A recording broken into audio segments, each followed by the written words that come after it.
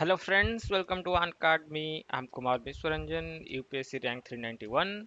In this video, I'm going to talk about coal gasification. Coal gasification is important for several reasons.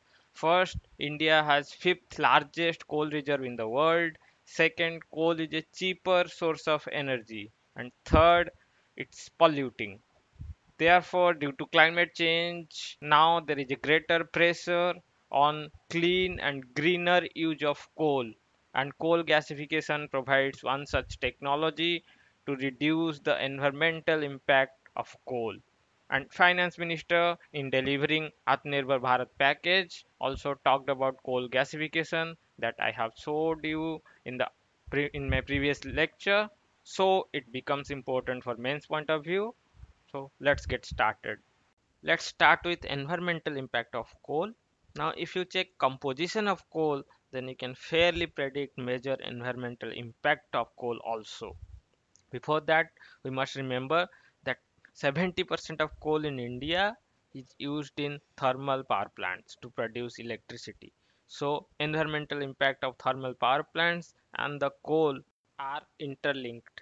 The carbon in coal, when burned, is converted to carbon dioxide, which is a greenhouse gas. It causes greenhouse gas effect. Hydrogen and oxygen are harmless gases.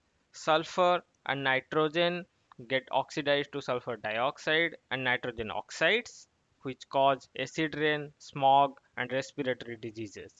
The rock particles, heavy metals that get converted to S, fly S, and bottom S, and that cause respiratory issues. Particulate matters that are major cause of air pollution is also part of S.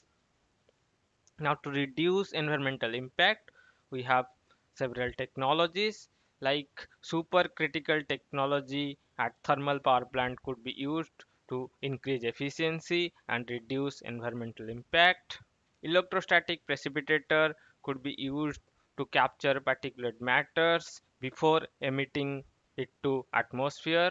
Flue gas desulfurization could be used to capture sulfur dioxide and not emit it to the atmosphere. Byproducts could be used in other industries. For example, fly ash could be used in cement, in gypsum production, and in construction industry. And other technology like coal liquefaction, gasification are also available. Coal has other environmental impact like water pollution and ecosystem pollution.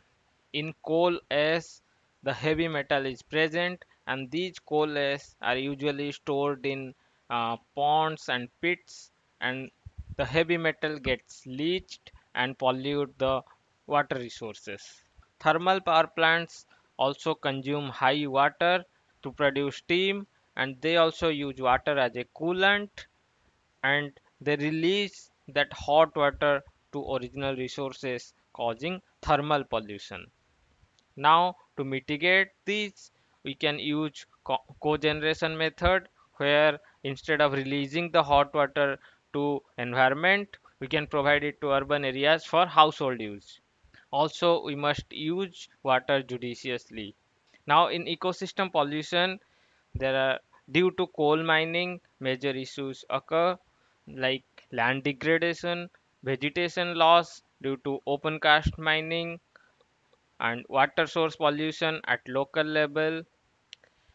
Now, coal miners, due to their exposure to coal particles, get black lung disease. So these are ecosystem pollution. And to mitigate these, we must use land redevelopment after mining is complete. We must follow existing environmental standards, and we must ensure highest safety inside mines. Now let's see coal gasification and liquefaction, how these work and how these help in mitigating some of the environmental impacts. Now, coal gasification is the process of converting coal into syngas. As you know, syngas is a mixture of carbon monoxide, hydrogen, carbon dioxide, methane, etc. And now this syngas can be used in a variety of ways. It can be used in power generation. It can be used in various chemical creation, as we will see in the next slide. Similarly, coal liquefaction is the process of converting solid coal into liquid hydrocarbons. Here is coal gasification in block diagram. Now the idea is instead of burning the coal in open air with unlimited oxygen supply, we must control the oxygen supply and provide it in a limited manner to partially oxidize the coal. Now air separation block really does that. Now, in the gasification block, there are gasifiers where oxygen is supplied in a limited manner, where steam is provided, and the coal is converted to gases. Those parts of coal that could not be converted to gases, like heavy metals, S content, rock particles, now those parts remain as solid and could be removed as slag from the gasification block. Now, due to limited oxygen supply, CO shift occurs, that is part of the gasification process where oxygen from water shifts to carbon monoxide.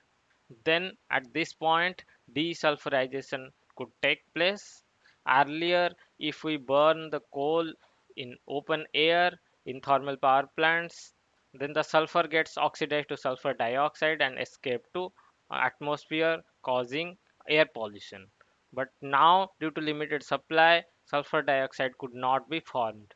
Now, sulfur combines with hydrogen to produce hydrogen sulfide, and hydrogen sulfide is not very stable as sulfur dioxide, so sulfur can be extracted from hydrogen sulfide, and then this sulfur could be used in production of other chemicals like sulfuric acid. Now, due to gaseous nature of coal at this point, carbon dioxide separation, capture and storage becomes much easier.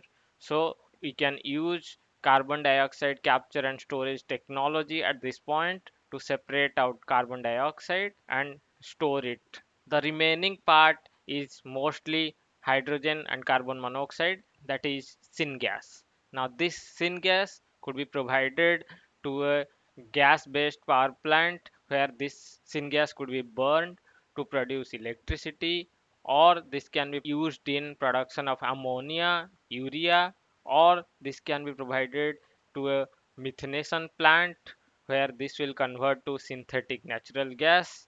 The synthetic natural gas is very similar to natural gas, so it can be used in cooking purpose, it can be converted to CNG for use in vehicles.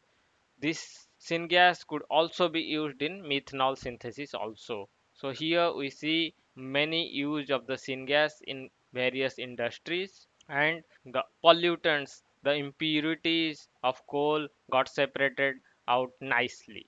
There is another technology called underground coal gasification. Now, if you see normal coal gasification, the gasification process can occur at any place. It can occur at the coal mine itself, or the coal could be transported to some other place, for example, near a fertilizer industry, and there the coal gasification can take place, and the gases could be used in making fertilizer. But in underground coal gasification, the gasification process happens underground inside the coal seam. We inject oxidants and steam into the coal seam, and the coal become gases and it comes out in a production well, and then the gas is provided to other industry for use. Now the benefits of coal gasification. First, it's a cleaner and greener use of coal. Second, it has many uses across industries, in power sector, in fertilizer sector, in chemicals industries also. Third, it will lead to gas-based economy. Now, if you look at the yellow box, I have given a data point. I'll include such yellow boxes for those data points that are very important from men's point of view. You must remember these and quote in your answer.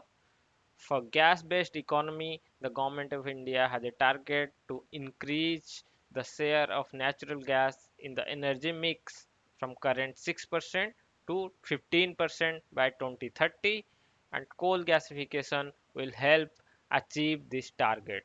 And fifth, underground coal gasification can exploit deeper coal reserve. Now, what are the challenges of coal gasification? First, Coal gasification is a very new technology.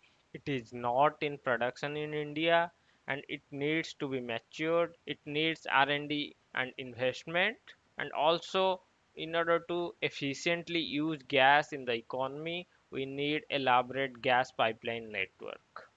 So friends, this is the end of the video. I hope you had a good understanding of coal gasification process. Please like, comment and share. Please subscribe to An Academy and press the bell icon.